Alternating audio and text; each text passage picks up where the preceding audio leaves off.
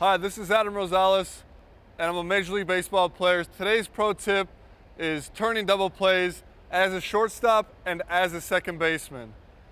So, starting at shortstop, for me it's an easier turn because you just come across the bag, making sure that you hit the back side of the bag.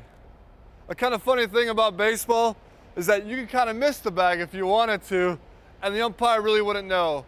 But you should really always try to hit the back side of the bag, even if it's just a small corner. A lot of young players make a mistake when they try to come on top of the bag or come with their left foot. You always want to hit the back right corner because it gives you the most momentum to make a strong, accurate throw to first base. So it looks like this. And you're ready to go. You clear yourself enough room from the runner sliding in. So this is what it looks like as a shortstop, turning a double play from second base. See how much room I give myself? When you're younger, obviously the guy has to slide right into second base. But in the big leagues, you have to give yourself enough room because they can slide wherever they want as long as they can reach the bag. So you got to be really careful about that. So we'll move over to second base, which is a little bit more difficult because there's different angles that you have to come. You have to anticipate different angles. You want to take a direct path to second base so you get there early, so you're ready for the throw and you're ready to anticipate any bad throw from the shortstop or third base. So you take a direct path to second base, you put your left foot on the bag and anticipate wherever the throw may be. You always want to take the shortest route, which is right in front.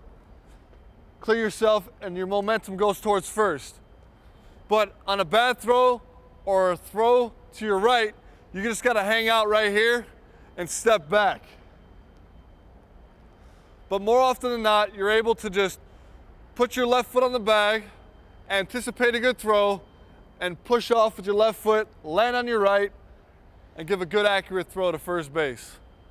So this is what it looks like when the ball is coming from shortstop and it's a routine double play. You're going to come in front of the bag.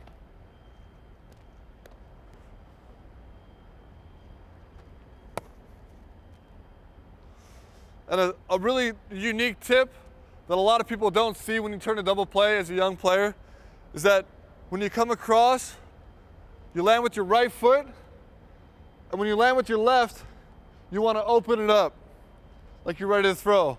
A lot of young players land with their foot closed and they're thrown across their body.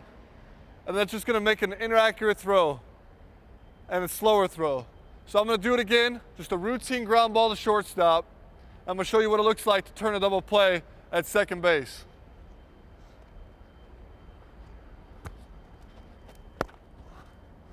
If you look where my foot is, that's the proper place to be. And another thing is your hands.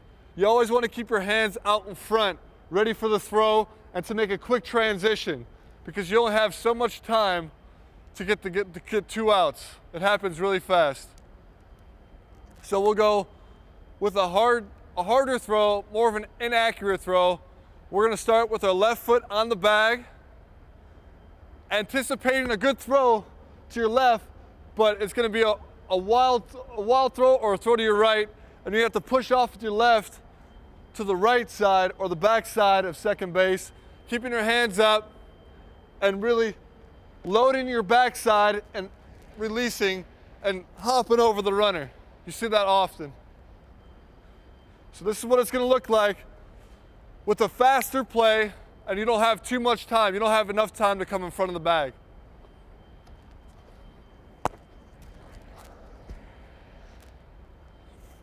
So an important thing to remember when turning a double play is knowing the speed of the runner.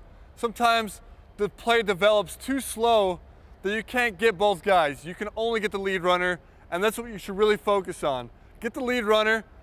The second guy is just a bonus. But know when to throw, though. If the guy's fast and it's slow developing, know in your mind, I'm not going to get this guy. Let's just get 1 out so you don't have to make an inaccurate, wild throw. So that's one important thing, is to know when you need to make the throw and when you don't need to make the throw. Another thing I'd like to mention is a unique situation when there's a guy on first and a guy on second base, and it's also a slow developing play. And you get the lead runner at second base, but there's no chance of getting the runner at first base. However, you do know that there was a guy on second base that might be trying to score, trying to hit third and trying to go home. So a good thing to do is get the lead runner when there's a guy on first and second, ball's hit, slow developing play, get the lead runner, fake the throw to first, and look to third to try to get the guy that's rounding third base, trying to go home or trying to get too aggressive. So you know you can't get the runner that's going to first, so might as well try to back pick the runner going to third. All right, so this is what that play looks like in regular motion.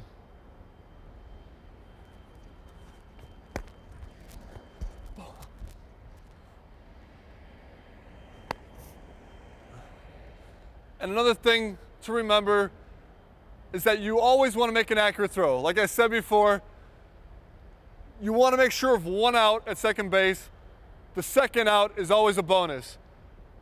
So thinking about making an accurate throw, I've talked to you about guys sliding into second base and jumping over them. Well, make sure you step off, make an accurate throw, and then jump. Sometimes when you really have to go, when the game's on the line, then you have to jump throw. But until then, make sure you always set your feet, make a good throw, and then jump. This is Adam Rosales, and today's pro tip was turning double plays from shortstop and second base.